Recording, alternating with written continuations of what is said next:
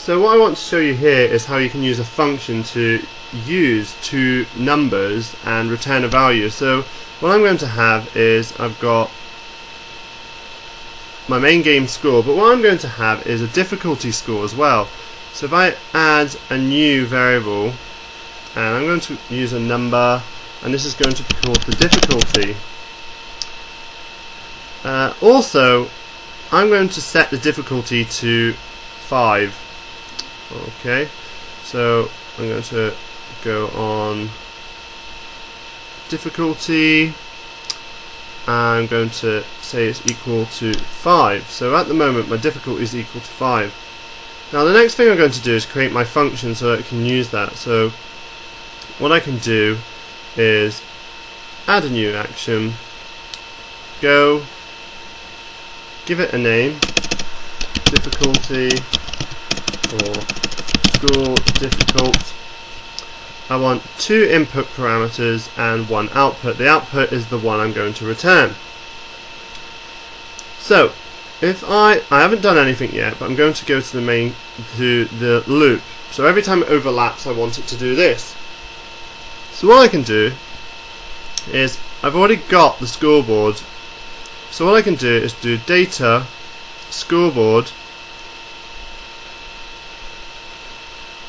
and I can set the text. Alright, but in that set text what I can do is use that code. So score difficult,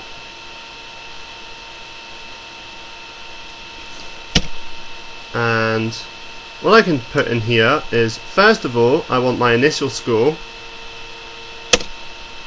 Alright, data is the main game score, and this value is what it's going to be multiplied by. So main game score, I've got my difficulty of 5, then I need to make sure I set it back to text.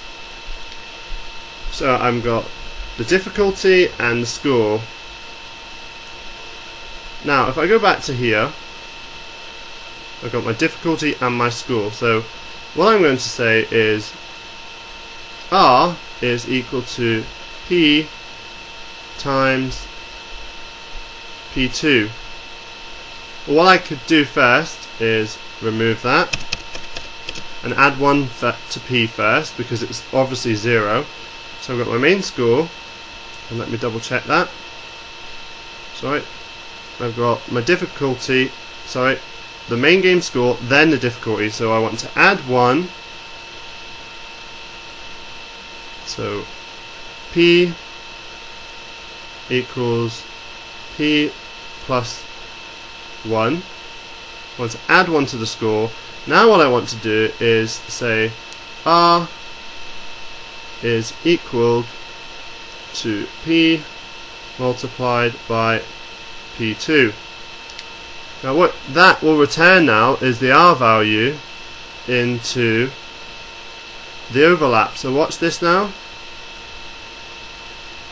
That's done 0 plus 1, and it's multiplied it by 5. So that's just a simple function that's done 0 plus 1 and added 5. Now if you wanted, you could update the new main score as well in that function. So if I go back here, I can now use that variable, so data main game score equals P, so that it updates automatically, so that otherwise it will get stuck on the 5. So let's run that.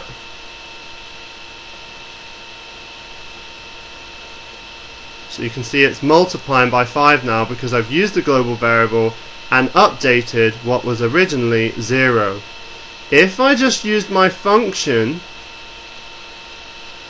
as is without this line here, then it would stay 0 forever. So I'm updating my global variable. So that's a simple function that would work within a game, and it multiplies your score and increases it by 5 each time. So have a play around with functions, see what works for you.